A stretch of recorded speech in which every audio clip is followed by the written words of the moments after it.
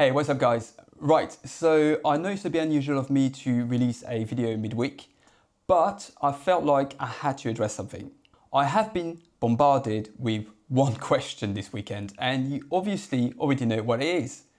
Will I get the Xperia 1 Mark VI and will I be reviewing it? So to address the big elephant in the room, I thought I'd do a short video about it to explain the thought behind the answer. So unless you've been living under a rock, you'll know that last week Sony revealed the next Xperia phones, and like most of you, I watched the live presentation. And in a nutshell, I was left pretty underwhelmed and disappointed, to be completely honest. Now, this is my view and opinion, of course, because what you want out of an Xperia phone might be completely different to what I expect from it.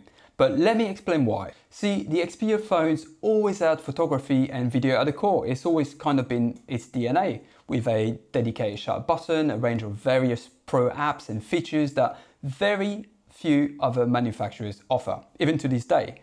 That's what made it a rather niche product in a sense. Niche is good, but if you're Sony and you want a bigger slice of the pie, what do? Well, you got two options really. You either carry on with the same product again and again, burying your head in the sand, hoping for better sales next year, or you drastically change your product to entice a new customer base altogether by changing its core values. Tough one, isn't it? We obviously know which direction they took, and they went for the second option, a complete change. So now, to make it more accessible and to appeal to a larger crowd, they listen to the people. We want better battery life. Okay. Here's a 1080p screen. Your battery will last 2 days now. We want photos that look like the iPhones and the Samsungs. Okay, here you go. AI post-processing better than ever before. The Photo Pro app is too complicated. Make it easier. Okay. We have everything under one app now. We want macro. No problem. Calm down. We got this. But what happens when you try to please everyone? Well, you can't. That is the problem here. By making all those drastic changes, they kind of forgot their roots here, and they alienated a large portion of people who kept going back year after year because of those core features. Let's take the photo app for example. What really made it great, to me anyway, and I'm sure to a lot of you, was the UI, a layout kind of similar to their Alpha range of cameras when using the Pro mode. Now though, they've streamlined it all to look like any other Android or iPhone photo app, but that comes at the cost of legibility, of course.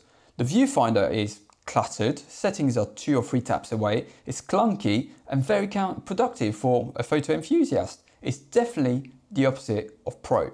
Then we have the new micro mode. This just seemed to have been put together as an afterthought. Yes, it's great, you can now focus from 4 centimeters away. Great. But guys, it looks pretty poor. Here's a comparison between the 1 Mark VI and another phone. Can you tell the difference?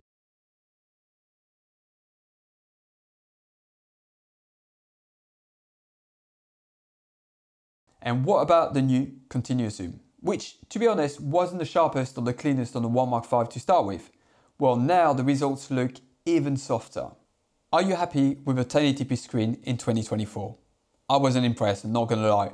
Yes, 4K was a bit overkill, granted, but maybe, going down to a QHD panel would have still improved the battery while still retaining some of that display clarity. The worst part of it all though, and what really makes the pill hard to swallow, is the price. It's one thing to recycle previously used parts and downgrading some features, but surely you'd expect the price to come down as well, to appeal to that larger audience. Well, nope.